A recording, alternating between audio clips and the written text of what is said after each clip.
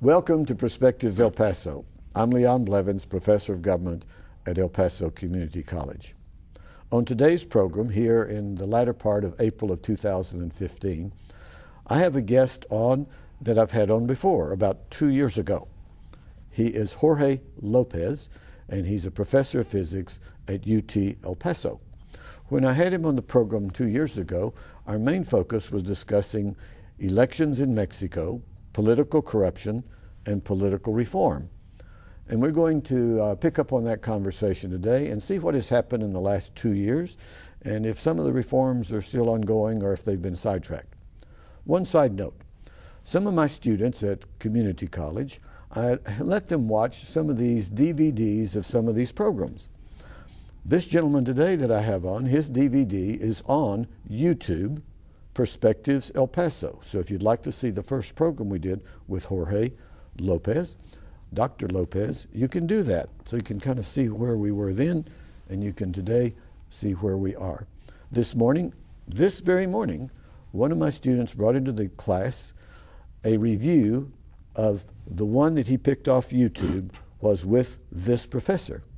And he wrote a full page and explained, and he told me verbally, I found this program very interesting and informative. Those were words.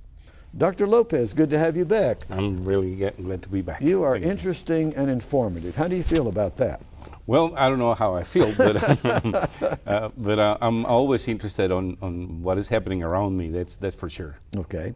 Now, in the interview we did a couple of years ago, you told us some of your background. You don't have to get into all of that now, but I'm sure that the audience, if they did not see that one, would like to know a little bit about how you got interested in politics and writing about politics. When you were here before, you had written 2 books and brought them and showed us, and then you mentioned you were working on a 3rd book. So I think the audience would like to know, what are these books about, and why did you get into writing them about political corruption elections in Mexico? Let's do that first, and then we'll talk about what's happened in the last 2 years. Sure. There was this physicist, I don't remember exactly his name, one of the big names from the 1800s that said, if I cannot measure it, I don't understand it. Mm-hmm.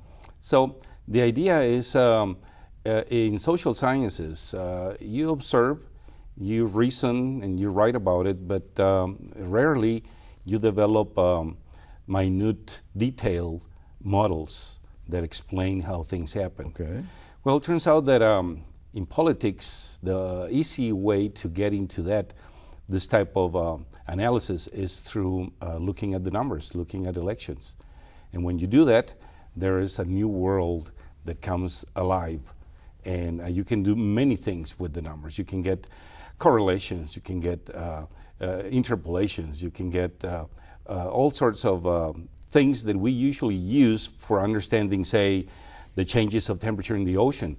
We can apply that to the data that is being provided to us by the politicians. Mm-hmm. And by the same token, you can detect irregularities, abnormalities. And with that, all of a sudden, a new field was created, especially in Mexico, because Mexico began putting partial results of the elections on the screen, on internet. The internet's changed everything, hasn't it? Exactly. Because somebody sitting in London all of a sudden saw something that he couldn't believe that it was real, and he began studying it. He sent me the results, mm-hmm. and it's part of one of the books. With respect to the books, the first 2 are studies of the 2006 election and the 2012 election. And the 3rd book, it was a compendium of works done by many people, and it includes all the time before the election, during the election, and after the election. Mm-hmm. All of that information. And all of these 3 books can be found in Amazon. Just look under my name, Jorge Lopez. Okay. You have a telephone number, a UTEP telephone number. Do you want to give that to us? Sure, we can scroll yes. It there. It's area 915-747-7528. Yeah, because somebody may want to call you and talk to you personally and perhaps see how they can get these and read them. Give us the title of your most recent book. Oh, it is called Analysis of the mathematical analysis of the 2012 election. Now, you told us before, and it seems obvious, that you love dealing with statistics. You're a numbers person. Mm-hmm. But you don't just want to memorize numbers, you're looking for correlations and you're analyzing numbers.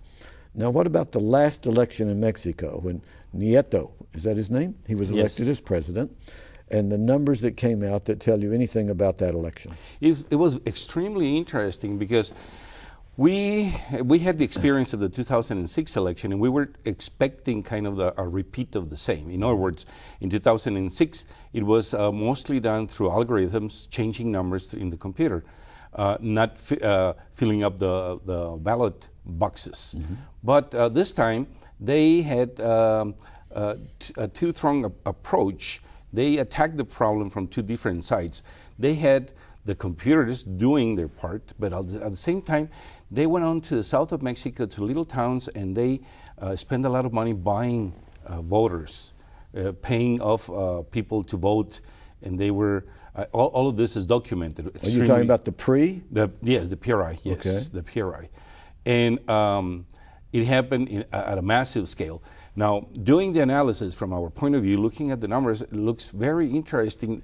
You can actually divide the whole election into two elections. One that is pure, pristine, without any effects, and the other one that shows all this contaminated, corrupted data that comes from buying the, some precincts had 90, 100% people voting in the whole town, which is unheard of. We on average is 30-something%. Right, so. Right. Have you had anyone that took major issue with you about presenting this and writing about this? Any public officials in Mexico are upset with you and what you're writing and saying? Well, not really. There has been a number of meetings in which we have participated in, or some of my colleagues. And of course, there's people that does not believe the numbers, and some people are on the other side. There's discussion, but nothing serious, nothing from the government. As a matter of fact, when was it?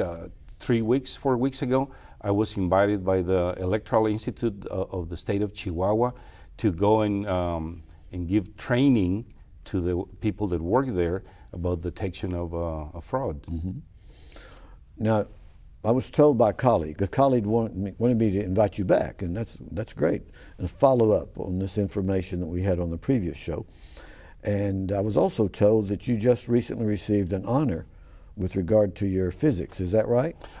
Yes. Well, it turns out that with age, you tend to accumulate friends and honors, and that's a clear signal that I should start thinking of retiring.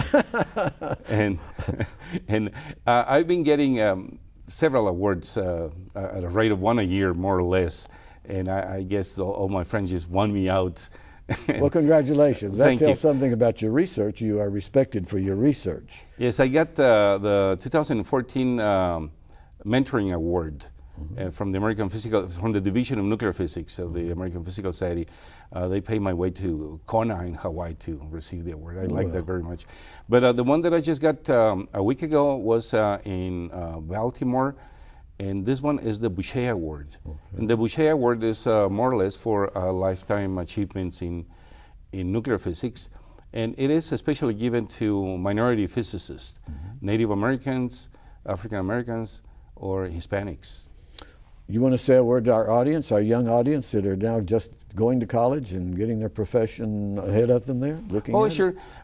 My usual, I never try to pull anybody into physics, to tell you the truth, right. Because it's not for everybody. Right. But what I usually recommend is I find the apprenticeship method to be extremely well suited for all areas. If you can find, if you're a young fellow, you can find an engineer and you can tag along for a week, 2 weeks. You're going to learn way more than studying any physics course or any math course. Right. You will learn if you want to be an engineer. Or the same, shadowing is a common practice for high school students that are interested in medicine. Mm-hmm. So you shadow a doctor, you go here and there, mm-hmm. and things like that. That would be the best. I did that with my two kids, my daughter and my son, and she's already a PhD in material science, and my son is getting a PhD in applied math. So now, for years we had a colleague here, Emo Michael, and he had a show here on this channel with us, and he died a little over a year ago.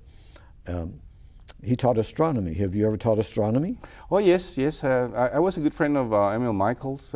We collaborated for some time. Okay, that's not many people go into astronomy. No, astronomy. The difference between astronomy and physics is that it's much easier to find employment as a physicist, because all colleges and all universities teach physics, but not all colleges and all universities teach astronomy. So it is much easier to find a job that way. But astronomy is a fascinating area because you get to confront realities, something that you would never expect to see in a normal day. Like, for instance, the fact that the sun will stop shining at some point.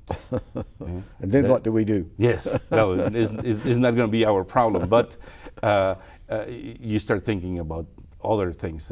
Like, for instance, just last week, the people at the Large Hadron Collider, they brought it back to life after a year or so of not working, and now they are ready to check whether there are parallel universes. Imagine, they are going to have a key measurement that will confirm that we live in one of the many parallel universes. Okay, now let's bring it down to earth. A lot of people do not realize that government is involved in all of this. Government funds education that trains people like you and me, and so the taxpayers are paying for a lot of this, our education. Then taxpayers have helped paid for colliders, and they've helped pay for the Hubble telescope. They help pay for the rockets and all of these things that are there, and that costs money. Oh, yes. And it takes people that are willing to support those projects. Very important that government is definitely involved in this. Safety gets caught up in these issues. That too. What you're doing in physics may be very dangerous to some people, and so even safety issues. Now back to Mexico, back down to earth in Mexico. In your last research over the last 2 years, was there one really surprising thing that you found in your research that you weren't expecting to find? Well, we found interesting, we came up with a method to identify a way of changing numbers, which is very interesting, and it was unexpected. But other than that, it was kind of normal what we found, what we expected. It was in some cases, like for instance, the distribution of how the votes arrived at the computers. If you plot that as a function of time, turns out that the PRI, the votes for the PRI, arrived at the computer with the same functional form, exactly the same as in 2006, which is impossible to believe, because this time they had 9 million votes more than in 2006. So that was telling us that they were manipulating the numbers through computers, and they were using the same algorithm, the same software that they used in 2006. But the biggest surprise from my point of view is the fact that they went back to the old tricks of giving money to people for allowing them to keep their electoral card and vote for them on behalf of them. Recently there was a news report, and I don't remember exactly where it was or what election was being held, but on national news they were referring to some place that had an election, and it had a problem with hacking. And so they actually had to shut it down and go back to the old method of paper ballots to solve that problem. Are we in danger from hackers in almost every election that comes up here or in Mexico? Oh, well, not in Mexico, because they haven't started using electronic voting yet. But here in the States, there was a court case in which an engineer was summoned, and he testified that he had developed a software to rig the votes.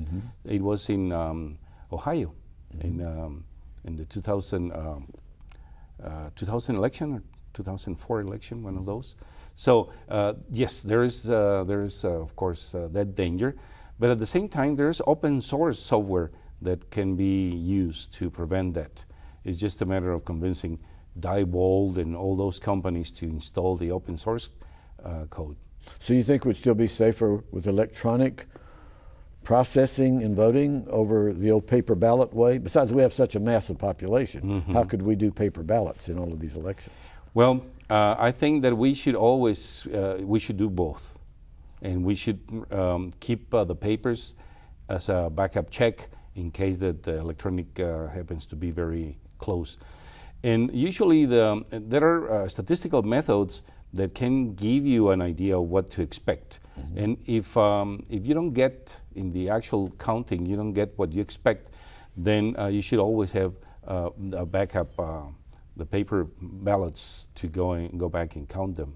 So you have all of the records from the past, or as far back as they've been kept, and then you can compare what this election is doing and realize there's something wrong with this one. Yes, or for instance, you can do, if you do a survey ahead of time, and you survey a good chunk of people in a district, you're going to get very good results. And anything deviating for more than 2-3% should cut our attention. Okay. Now, no, this is a program in which there are opinions. You can express these opinions, as I mentioned a while ago. Do you have an opinion about the power of the cartels in influencing some of these elections in recent days in Mexico? Well, I don't have to express my own opinion. I can give you facts. Okay, give me some facts. Right now, as we speak, in Spain, there is a court case in which an operator, a Mexican operator, transferred money from unknown sources to a bank in Spain and then back to Mexico for people to buy the voting cards in the south of Mexico. So all of that is happening in Spain, whereas the main effect happened in Mexico. And in Mexico, the Federal Institute, the Electoral Institute, said that there had been no abuses with respect to the money that was used for the election, that they didn't find any irregularities. Imagine, the thing is happening in Mexico, and we have to wait until another country goes into checking all of that. Now, what are they checking? Laundry, money laundering. Laundered money, yeah. And they are sure that the money came from the cartels. And in Spain, they are sure that the money came from the cartels, and of course, they are creating this case.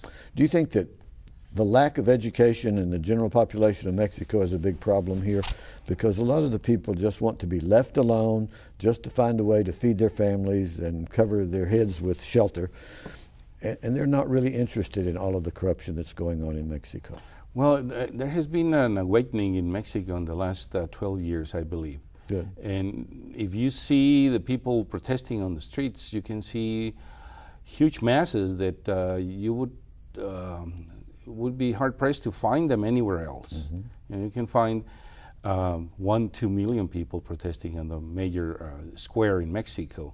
And 1-2 million people, you don't get them in the States or in Canada that easily.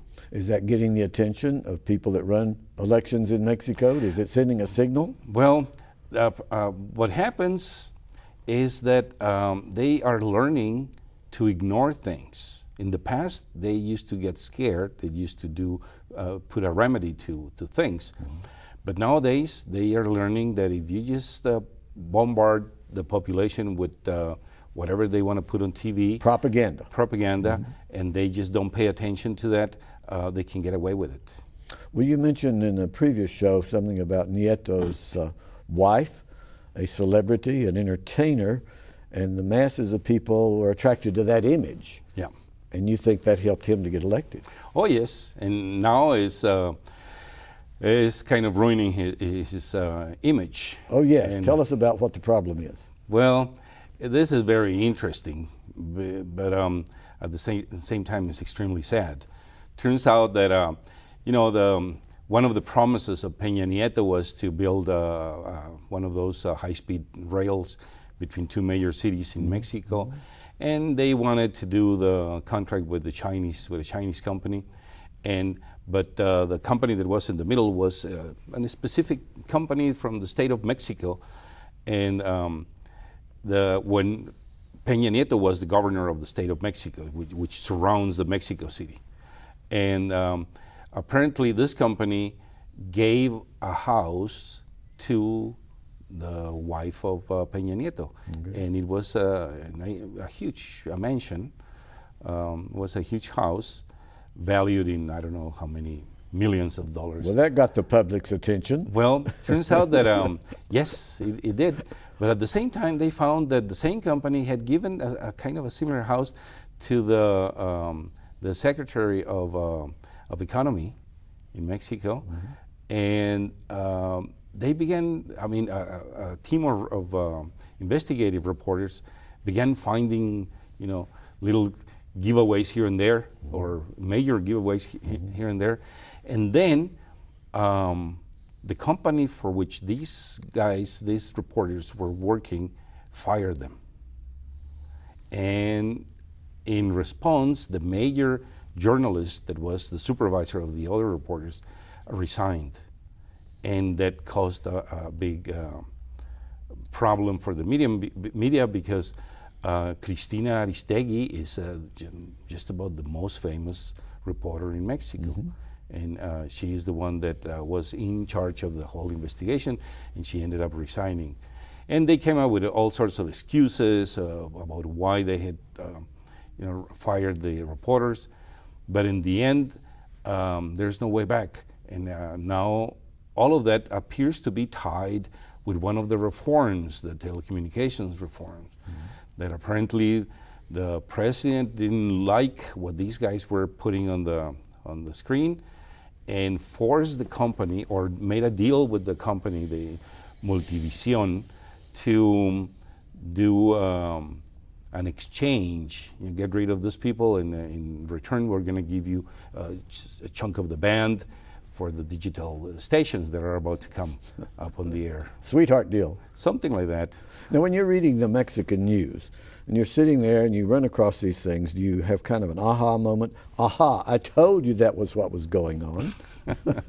Or, no. Aha, I suspected that's what was going on. No, it takes forever, to tell you the truth, because it is very hard to get enough facts in a single source. Mm-hmm. So what you have to do is, I'm telling you this now after, 3 months that they discovered the deal of the houses. Right.